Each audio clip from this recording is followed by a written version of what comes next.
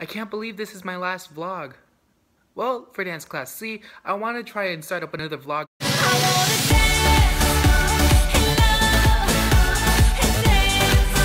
Hello there, my name is Joshua Mendoza and today I'm going to be talking about modern and experimental contemporary dance. So according to artsy.net, modern dance refers to the modes of dance that began to emerge in the mid-20th century. So modern dance can be defined as a genre of dance rooted in rebellion against ballet dance and technique.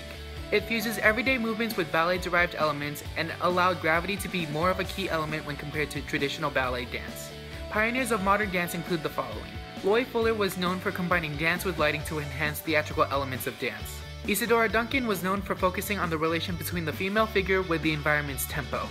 Lastly, we have Ruth St. Denis, who was known for presenting the body's spiritual essence through Japanese, East Indian, and Egyptian styles. After these initial pioneers of modern dance, we came to know Horton, Humphrey Lemon, Cunningham, Dunham, and Martha Graham. Martha Graham was focused on contraction and release in her dance. So modern dance is based on many different personal experiences and individuality based on the choreographer/dancer. This allows dancers to showcase their physicality as well as their own concepts of movement.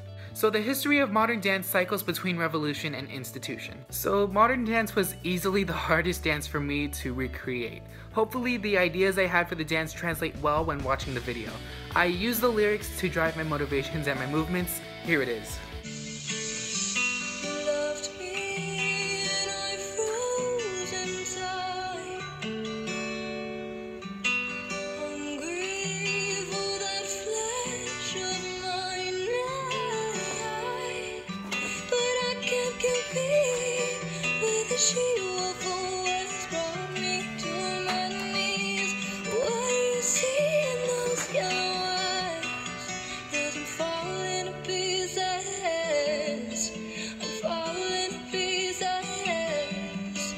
So, based on what I've learned, I think of modern dance as a fusion of many dance techniques rooted in expression. But for now, I guess that's it.